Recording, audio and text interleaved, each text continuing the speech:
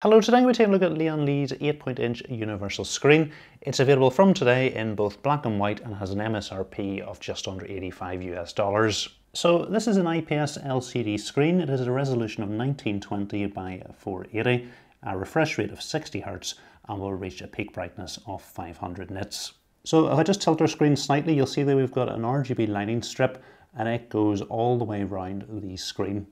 And if we turn our screen around, you can see where we're going to be connecting it up to our PC. We've got one connector on the short side and one connector on the long side, and you can use either of these to connect it up to your PC. And one of the nice things about this screen is there's no HDMI cables to plug into your graphics card. You're going to use this cable here, which plugs into a USB 2.0 header on your motherboard. So all we need to do is, depending on the orientation that we're going to use, decide which of the ports we want to line the cable up with. And then we can go ahead and push the cable into place. And then all we're going to have to do is plug this into a USB 2.0 header on our motherboard. So say you're short of USB 2.0 headers on your motherboard, or actually you're wanting to mount this outside your case and you'd rather mount it to the back of the motherboard, this is possible. So Lian Li include this little optional cable. So all we're going to want to do is take this USB cable, push it into place, and then we've got a standard USB type A connector on the back, and this will plug into the back of your motherboard. So there's a whole variety of different mounting methods for securing this. So in the case we do get this double-sided adhesive, so you can simply stick these to the back of the screen and then position this anywhere in the case that you want. The other option that we have is to use this little bracket to mount it to fans in our case, and these two cutouts are designed to be mounted to 120mm fans. Turning the bracket round, we've got this little plate and it's going to go onto the back of your screen. In terms of securing the bracket to your screen, there's three different positions. So you can of course install it in the center or at either side. And we're going to use four of these short screws to secure the bracket to the screen. And Lian Li do include the screwdriver you're going to need to secure things into place. So as I've mentioned, this bracket can be installed at either side of the screen if you prefer, and there's loads of customization in terms of the position. So we can slide this bracket all the way up or all the way down to get it in the exact position that you're going to want the screen in place. And as well as this bracket sliding, the bracket at the bottom will also push up and down on the screen itself, so you are able to adjust its position on the fans as well. And there's also rotation, so we can, with the bracket in position, we can rotate the screen all the way around, so you're going to be able to get it into whatever position you want to have it in. So another really cool option is you're going to have the ability to rotate the screen. So you can imagine having this on the side of the case, a case with glass on the front and on the side. And if you didn't want it facing the side panel, you could rotate it around slightly, having it facing the front and the side, or I could have it turned all the way around so the screen was facing the front of the case. And another option that you have is to simply use the bracket as a stand for the screen. So you can move this about to anywhere you want on the case and just simply set it down. Again, loads of options in terms of tilting the screen, and it's just going to simply sit in at the bottom of the case wherever you want it. So what if the case you're using has 140mm rather than 120mm fans? Well, that's no problem because Lian Li include this bracket. So if we take a look at one side of the bracket, you'll notice we've got two screws on each side.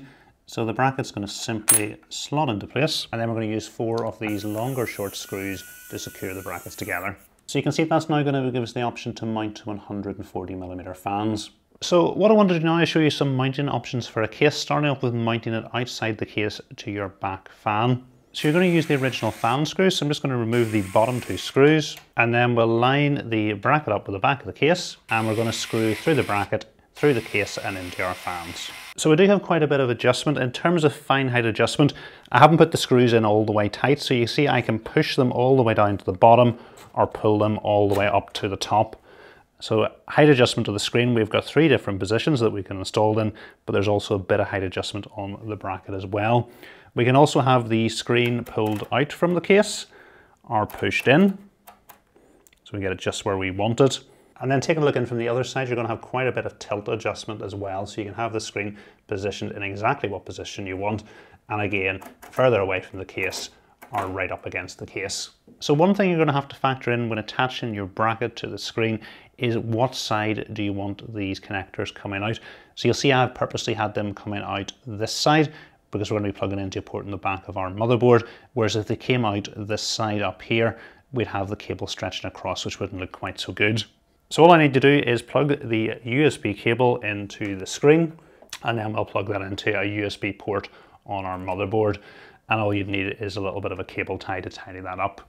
So what about inside the case? We can simply line our screen up with where we want it inside the case, and again just take care to fix the bracket to where you want to secure it, and again you can secure it to any of these fan screws here. And Lian Li includes some fan screws with the screen. And this time you'll notice I'm not using the USB type A adapter. I've installed the cable to this side where I'm just going to pass it through the rubber grommet to the back. I'm going to bring the cable back through the bottom and plug it into one of the USB 2.0 headers at the bottom of the motherboard. So again with this screen we've got absolutely loads of adjustment. So if we want to slide it all the way towards the front, we can do that so it's not blocking our fans. We can simply tilt the screen out. So you can have it facing the front and the side, or if you prefer, you can continue to rotate all the way around and have the screen facing the front of the case. We can have the screen at the bottom secured to our bottom fans, although to mount it you are going to need to remove your GPU. And I would take a look in from the side, you'll see it's just a simple matter of using the included fan screws to secure the bracket to the case. Another option would be to secure it to the top of the case. All you'd have to do is remove your radiator screws from the AIO, pop them through the bracket and secure it into place here. Again, you've got the tilting options. So first thing to do is download Lian Li's L Connect 3. You'll find a link to it in the description. So we're going to go ahead and click on download, and then we'll click on the download button. After the file downloads, we can double click on it to install it. Click on yes, and next, install. We can then go ahead and open L Connect 3. So in L Connect 3, we're going to see our universal screen. So we can go ahead and click on it, and we're able to select our layout. So I've got it set to portrait, so I'll select portrait. So you see here, we can click on the outside to set our lighting effect up, or click on the screen to set our screen up. So I'm going to go with the lighting effects first, so we'll click here. And at the moment it's set to rainbow, and I would like it to be a static white to match the rest of the setup. So we just go down to here, we're going to click static color, we'll click here, get white, and paint white on here, and click on apply. And you'll see now that the RGB lighting bar around the screen has changed to white. And obviously there's further adjustments here in terms of speed and brightness.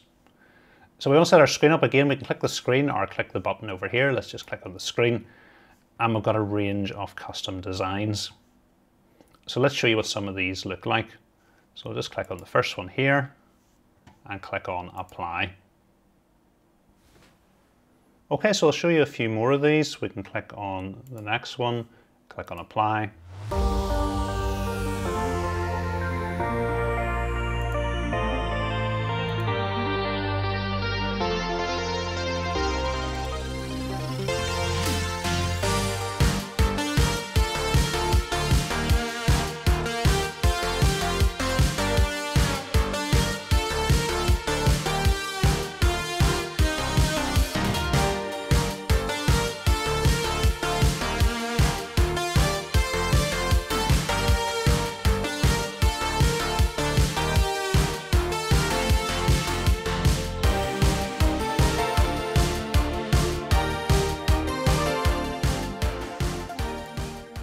So if you don't want to use one of Lian Li's own templates, you can use a custom theme.